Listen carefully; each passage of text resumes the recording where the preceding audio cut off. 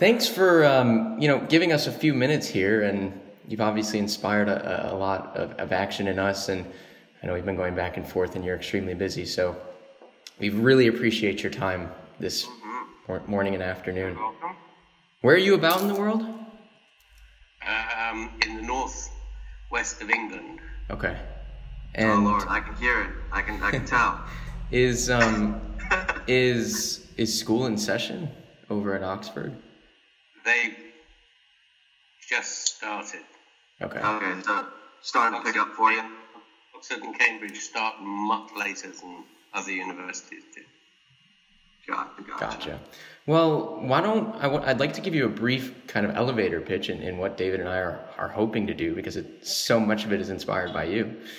And then if you have just a few minutes to let us know thoughts or the rundown.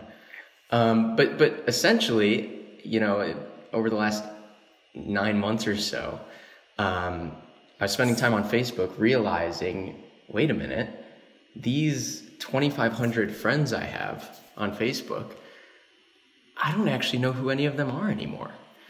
So I was incredibly fed up, did some very late night research, stumbled upon you, Dunbar's number, in a TED Talk or 2 or 3. And I was like, there must be a better way for us to make it ridiculously easy for people to get off Facebook and back meeting up in person.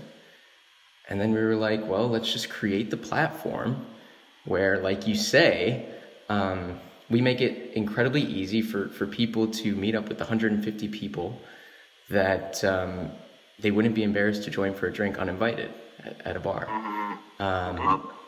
And so that's what we're trying to create. And our thought, at least, is the easiest way to nudge people to do that in kind of a minimum viable product is by offering people discounts or promotions at partnered restaurants if they show up with a friend together. And that's essentially it.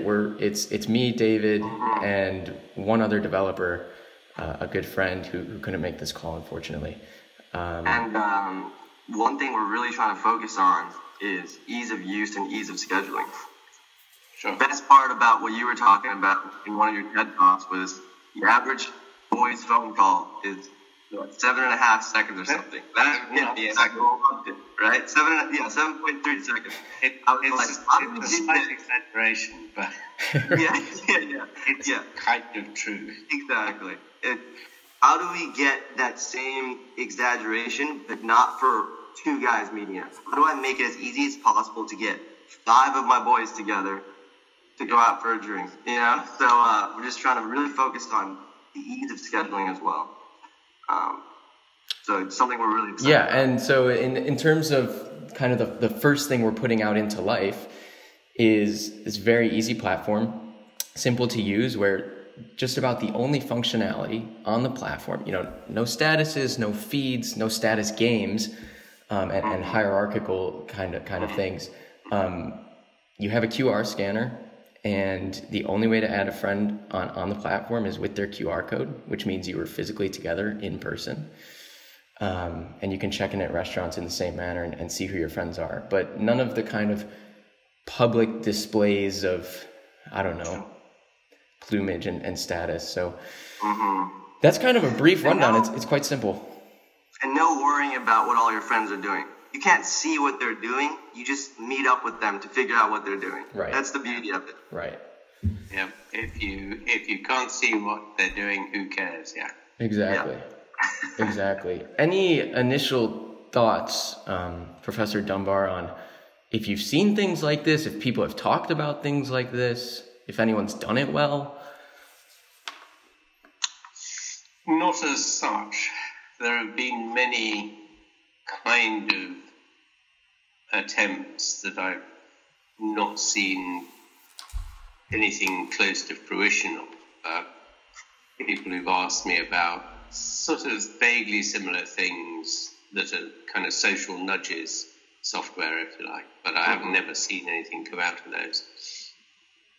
And I'm not sure that part of the problem, I suspect, is most of the people who had thought them up hadn't really thought through what they were trying to achieve in the end. Mm-hmm. So it's quite good to have some fairly specific objective. Mm-hmm. Mm-hmm. Like, let's go to the pub, or So that's let's have a deal. if I may, that's you said like social nudges. I think that's what we can do really well is how can we use when we just have people meeting up with their QR codes and checking in with one another, then we can start doing some really interesting things around Dunbar's number. I feel weird saying Dunbar's number when it's just your number. Yeah, that's right. But the data is going to be the biggest part, and for us to study and tell them how they're interacting with their friends, how they can better interact with their friends as well. who's drifting? Exactly. Who's drifting, and how do you pull them back? Do you want to? Are you letting them drift? Because, you said, there's only a specific amount of time you can invest in your circle. So basically, just have that so accessible and easy to understand that it'll improve person-to-person interaction. That's the goal. So I guess I think probably the right focus is to have a very small kind of group that is dedicated to, as it were, but one that's fairly flexible about people drifting in and out of. There is one Dutch social networking site which is sort of designed in that direction. I mean, famously, this was the reason Path was set up. You came across Path in your things, which apparently sadly has demised. I'm not sure what that's telling us. But it was set up by Dave Moran, who was one of the original Facebook programmers, along with one of the guys who'd set up what was the music downloading system that disappeared for legal reasons. Napster. John Parker. Yeah. And they had the idea of trying to keep a very small group together, but it was really focused on the kind of the post-Facebook generation. So if you remember, Facebook is kind of dreamt up by people at your life stage, as it were, just graduated from college, and kind of, I guess, at the back of their minds, motivated by the fact that everybody's going to disappear. So how do I keep contact with my friends? Otherwise, they're just going to vanish to the other side of America and elsewhere, all over the world, and I'll never see them again. And that was the kind of, if you like, philosophy sort of behind it. Obviously, it's changed considerably over time. And they went wrong.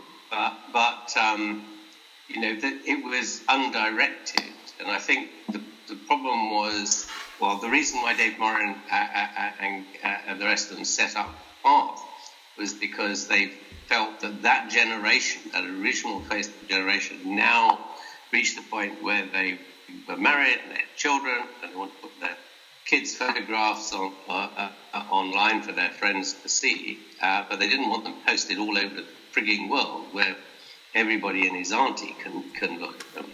Right. And so they tried to narrow it down really tightly to a core network of 50. The punters persuaded them eventually to up that to 150.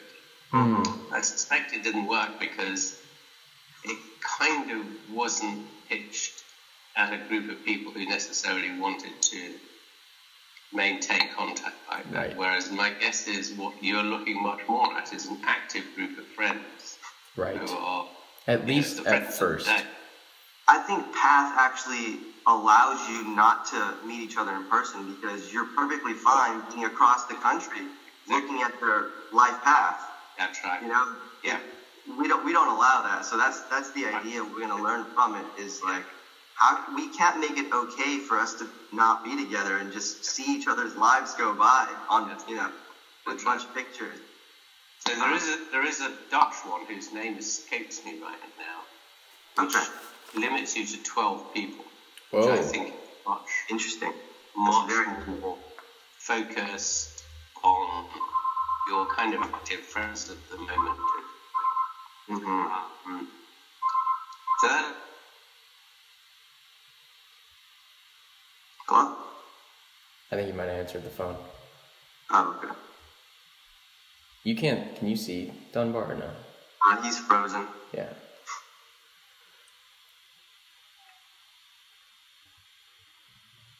"12 people, huh?" Yeah, That's what. So, well, I'll wait. very intimate.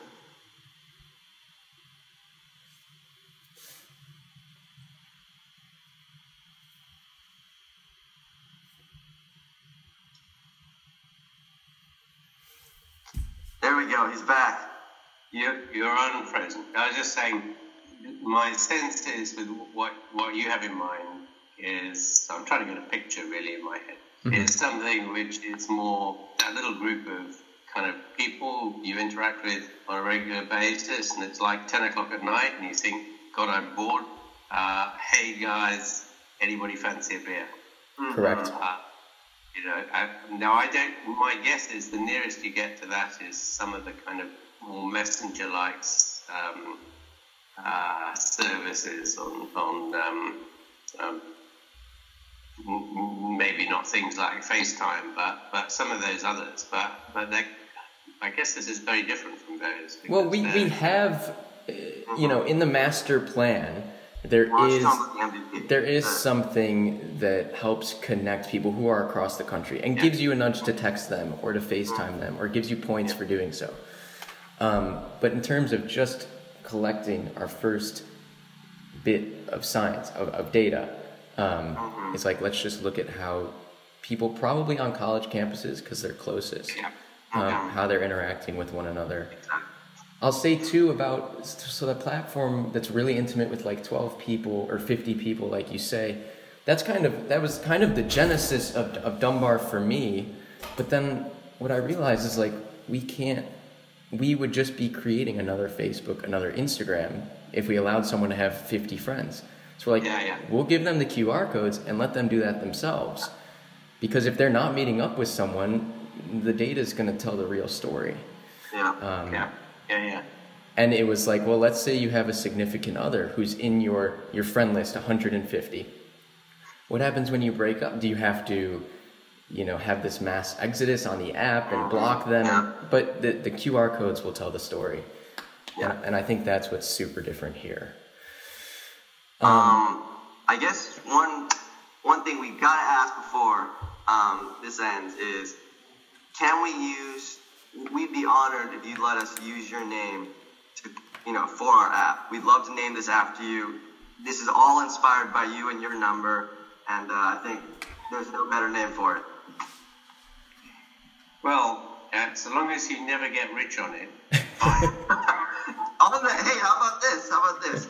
We'd also love to give you a cut into the company, because we wouldn't have started this without your theory and all your videos and all your teachings to us. We'd love to give you a portion of that equity. Okay, you can rent the name then. There it is. It's easy as that. No, we just thought it was a beautifully serendipitous. It really is. And that's the goal. Yeah. So we'll let you. What's that? I don't mind. Best of luck to you, really. We appreciate that. Just when I'm old and poor, don't forget me. Oh, you're gonna own a small portion of the company. Don't you worry. Well, we really appreciate your time, if nothing else, and hopefully we know you're very busy, but maybe we can continue to plug in as things begin to develop. And you obviously know a whole lot more than we do about how people interact with one another. So. Yeah, sure. Yeah. Come sometime early in the new year, because I'm just looking at the proofs now.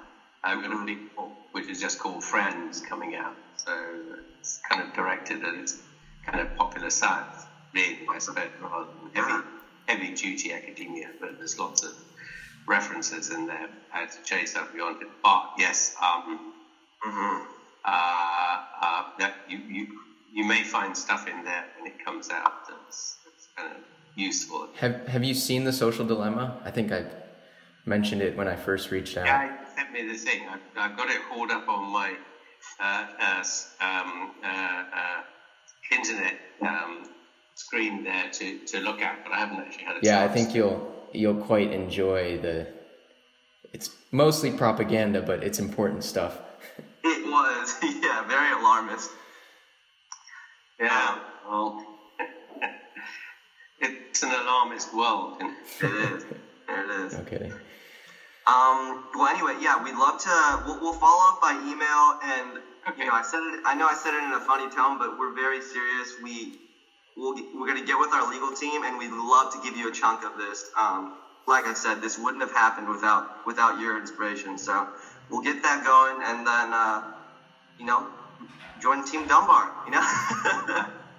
I'm happy in that context to Great. provide you with further advice, as they say, when you feel the need for it. So. Excellent. Yes, Excellent. sir. Thank you so much for these few minutes. Okay. Have a good rest of the evening. Have a great day. Take care.